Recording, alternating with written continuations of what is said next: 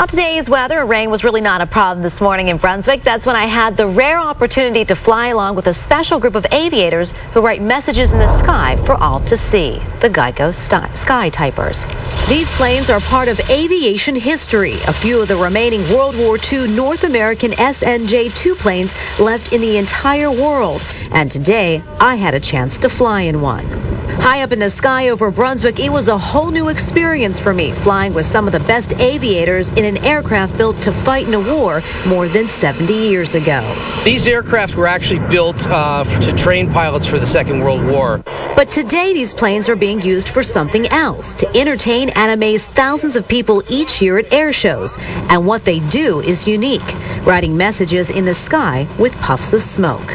What we do is we have 5 airplanes that fly in a line abreast formation, and computer activated, it puts giant messages in the sky, kind of like a dot matrix fashion. So we are the largest text messengers in the world.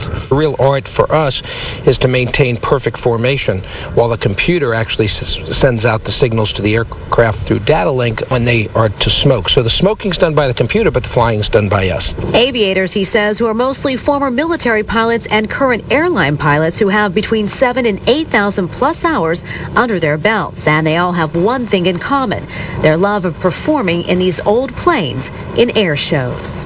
We do about a dozen a year, and we travel mostly up and down the East Coast. Now, this is the northernmost point of our schedule this year. It's a great experience. I consider myself very fortunate to be able to be part of this group. It sure was a great experience for me. I could have stayed up there all day. All right, well, you can check out the Skytypers for yourself at the great state of Maine Airshow, taking place at the Brunswick Executive Airport tomorrow through Sunday. And for more information, check out our website, WMTW.com.